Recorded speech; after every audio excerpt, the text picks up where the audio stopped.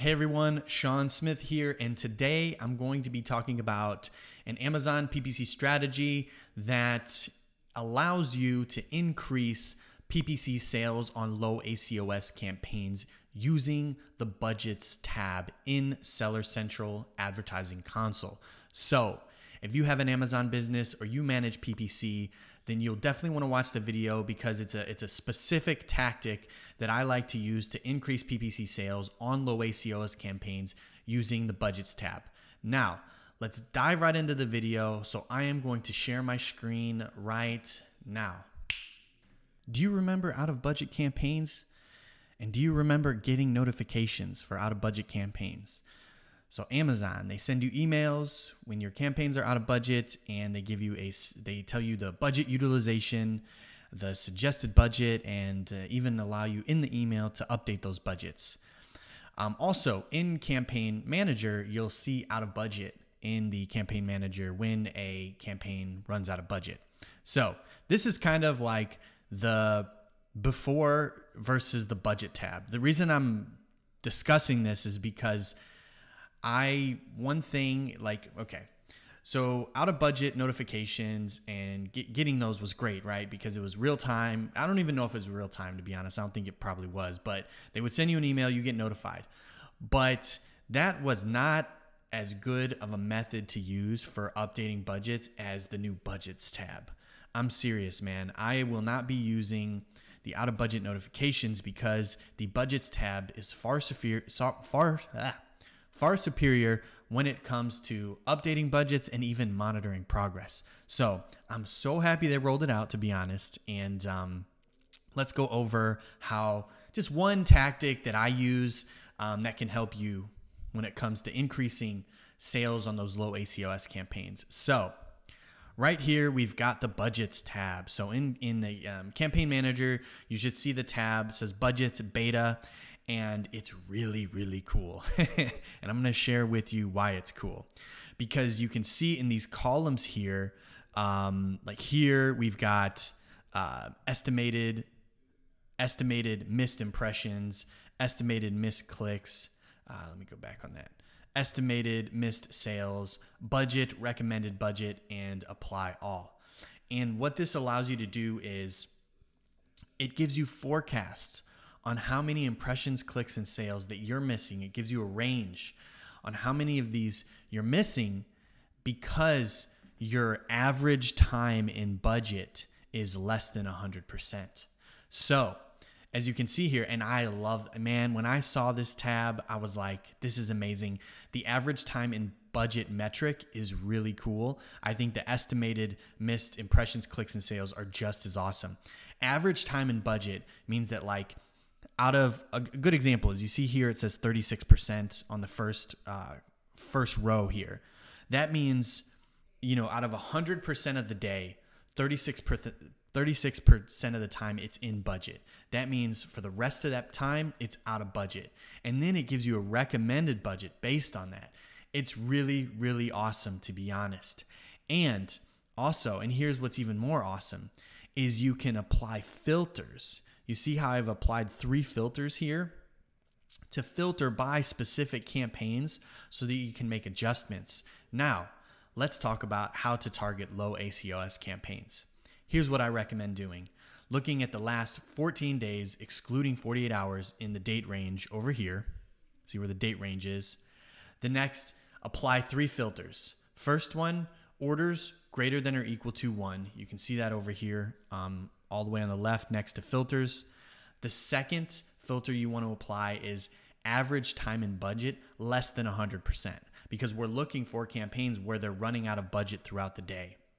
And then the last one is ACoS, less than your target ACoS. That way you can increase the budgets for campaigns that are below your target ACoS.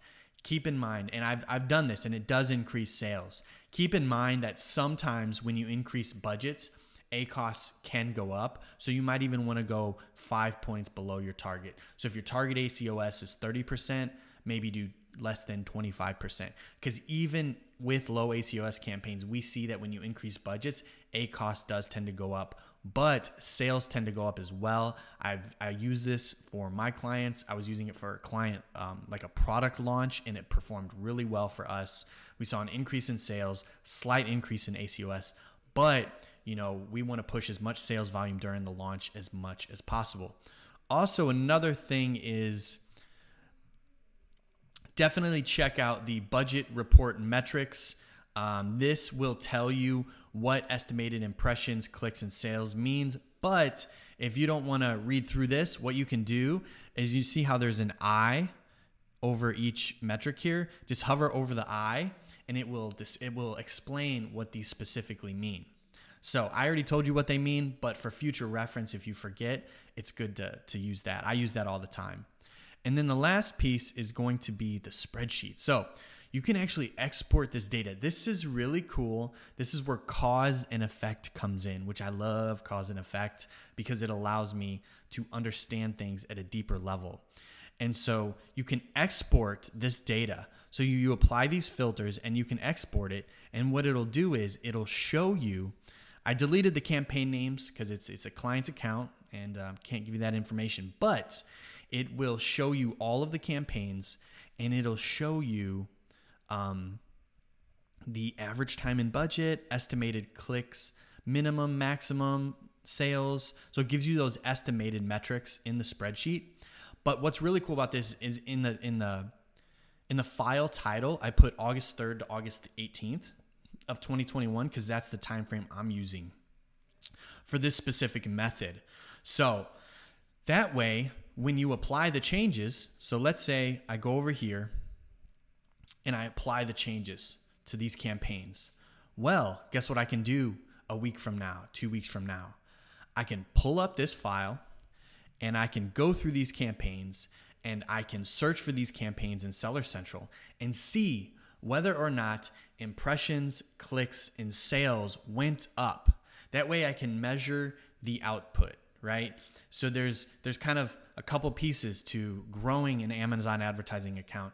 Number one is optimizing it, and number two is measuring the outputs of those optimizations. So that's why you can use this spreadsheet for that. And that's what I do. I do this exact system to increase sales on low ACoS campaigns for the people I work with. I hope you enjoyed this video on how to use the budgets tab in Seller Central Campaign Manager to increase PPC sales on low ACoS campaigns. Highly recommend testing it if you are an Amazon brand owner or you manage PPC for Amazon brands.